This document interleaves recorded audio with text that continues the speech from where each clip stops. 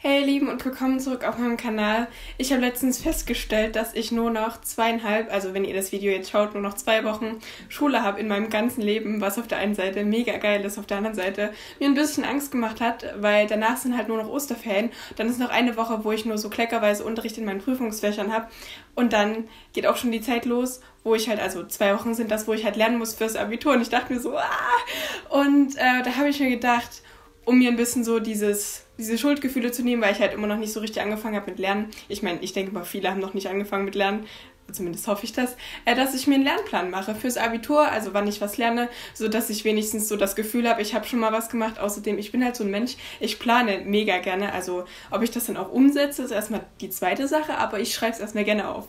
Und genau das habe ich halt heute in dem Video gemacht. Da jetzt sicherlich viele in den Prüfungsvorbereitungen stecken, denke ich mal, ist das auf jeden Fall eine gute Sache und alle, die jetzt die gleichen Prüfungen haben wie ich, werden mir sicherlich dankbar sein, weil ich auch nochmal die Themen so ein bisschen zusammengefasst habe in dem Video.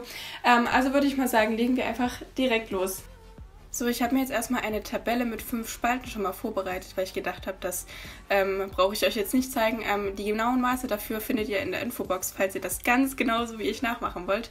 Da kommen dann logischerweise meine 5 Prüfungsfächer rein und ich mache mir hier, wie ihr schon sehen könnt, eine Themenübersicht, also dass ich einfach einen Überblick behalten kann über die Schwerpunkte, die ich halt lernen muss pro Fach.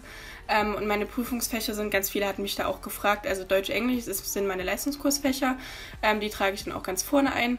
Dann natürlich Mathe werde ich noch geprüft als schriftliche Prüfung und meine mündlichen Prüfungsfächer sind Geschichte und Kunst. Da werden viele jetzt erstmal erschrecken, was, du machst Geschichtsprüfung, oh mein Gott. Ja, mir liegt aber eigentlich Geschichte wesentlich mehr als GK oder GAW, ich weiß nicht, wie ihr das nennt, also Politik, also Gesellschaft, Recht und Wirtschaft, glaube ich, heißt das Fach ausgeschrieben. Das hätte ich halt noch machen können, aber es liegt mir halt überhaupt nicht. Naja, und deswegen habe ich halt Geschichte gemacht und Kunst, weil ich einfach total interessiert bin an Kunst.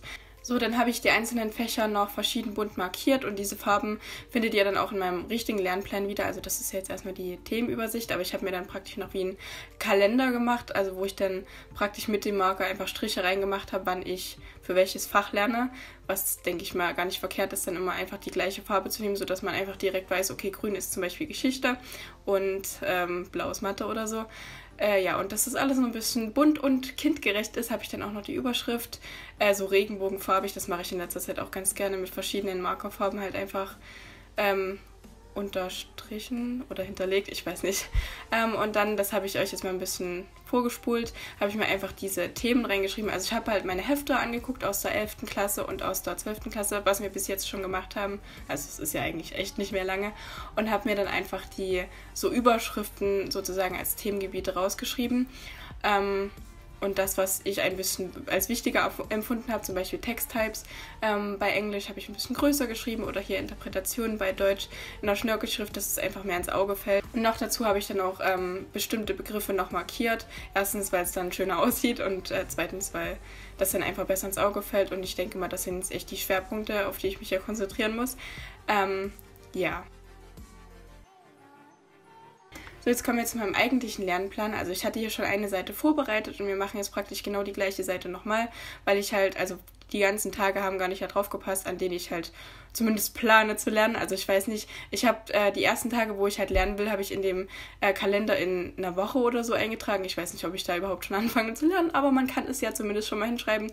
Und wenn ich halt Zeit finde und wirklich nichts zu tun habe nachmittags und nicht Netflix mich vom Lernen abhält, dann werde ich wahrscheinlich doch nächste Woche schon anfangen zu lernen, weil es ist halt echt gar nicht mehr so ewig Zeit und ich habe halt echt immer so Panik, dass ich das halt nicht schaffe, aber es ist eigentlich vollkommen unlogisch, weil ich habe halt echt noch eine ganze Weile Zeit. Naja, auf jeden Fall habe ich jetzt die Überschrift in Regenbogenfarben wieder schön bunt gemacht, um mir das alles ein bisschen zu versüßen, auch wenn es eigentlich total bitter ist, dass ich jetzt dann in den nächsten Wochen einfach nur lernen muss. Und habe das Ganze dann noch ein bisschen umrandet, damit man es besser sehen kann, weil ich finde, die Marker sind halt doch recht blass. Und dann habe ich einfach noch eine Schattierung hinzugefügt, also einfach immer die rechten Seiten von den Buchstaben, sodass es ein bisschen dreidimensionaler aussieht. Und ja, ganz genau. Dann habe ich in den Tabellenkopf die verschiedenen Wochentage reingeschrieben, von Montag bis Sonntag, auch wenn ich denke ich mal jetzt, also ich habe die Linien dann einfach durchgezogen, aber ich denke jetzt nicht, dass ich wirklich jeden Tag dann lernen werde. Ich kann euch ja mal ein Update geben, wenn es dann soweit ist. Auf jeden Fall habe ich dann wieder die verschiedenen Wochentage ein bisschen bunt markiert, ne? Ihr wisst Bescheid. Ich bin ein Farbtyp oder ein visueller Typ. Also ich mag es, wenn es bunt ist. Und weil ich nur 6 Markerfarben und 7 Wochentage habe, habe ich ja einfach mein Hellgrün gemischt aus Gelb und Grün, ja. Und dann habe ich meine Prüfungen eingetragen, also die ich jetzt schon weiß. Das sind halt die mündliche Englischprüfung und die schriftliche Englischprüfung.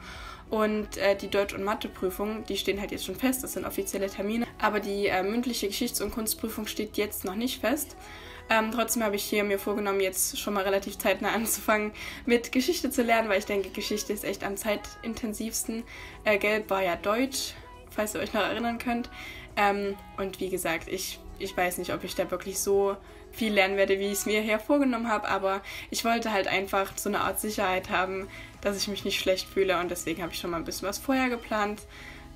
Und dann kann ich ja auch je nach Lust und Laune in Anführungsstrichen, also ich weiß, man hat jetzt eher nicht so oft Lust zu lernen, aber wenn ich zum Beispiel mich an einem einen Tag eher so fühle, so ja, ich lerne jetzt lieber Deutsch als Geschichte, dann lerne ich halt Deutsch, weil es ist ja immer so, wenn man das eigentlich gar nicht will, dann geht es sowieso nicht in den Kopf rein.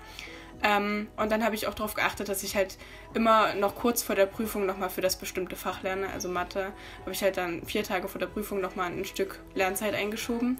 Hier zeichne ich jetzt noch meine letzten Lerntage für Kunst ein. Also ich weiß ja nicht, wann Kunstprüfung ist.